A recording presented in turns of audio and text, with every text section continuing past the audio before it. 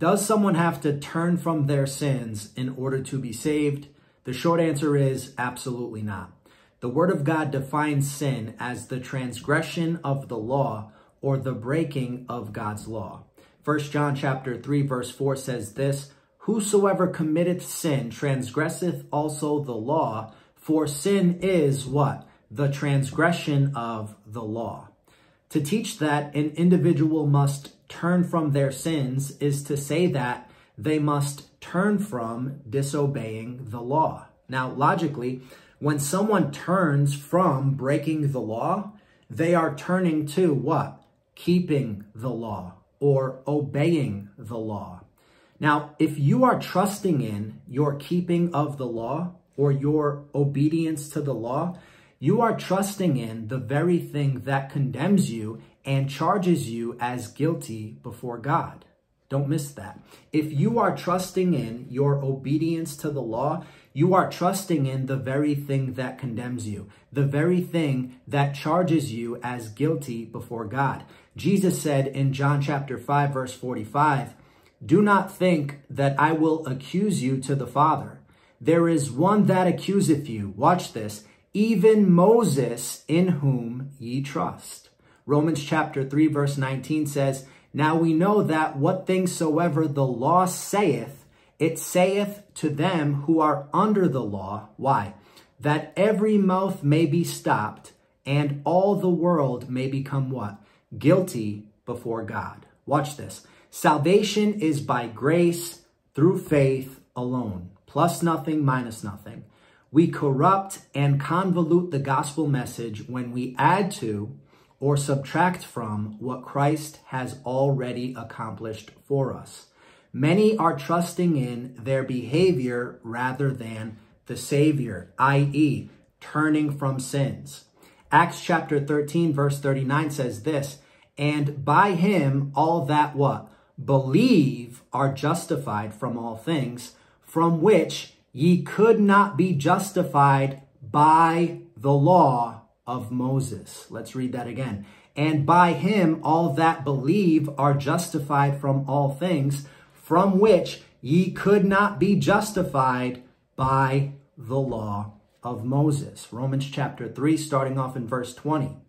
"Therefore, by the deeds of the law, there shall no flesh be justified in his sight, for by the law is the knowledge of sin." The law shows us we are a sinner in need of a Savior.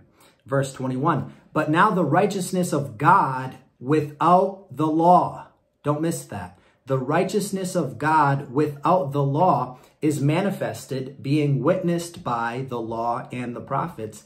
Even the righteousness of God which is by the law?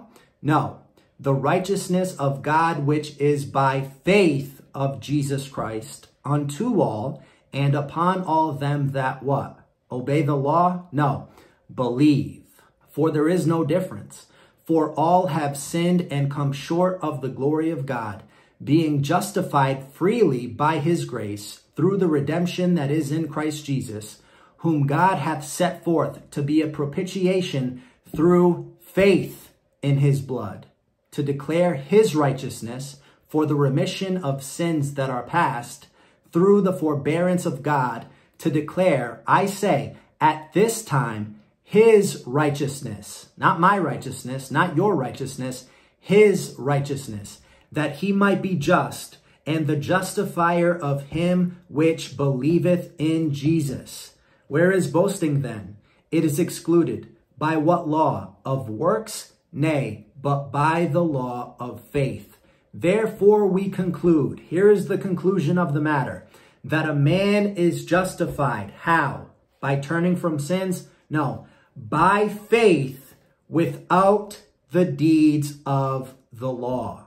Galatians chapter 2 verse 16 says this, knowing that a man is not justified by the works of the law, but by the faith of Jesus Christ, even we have believed in Jesus Christ, that we might be justified by the faith of Christ and not by the works of the law.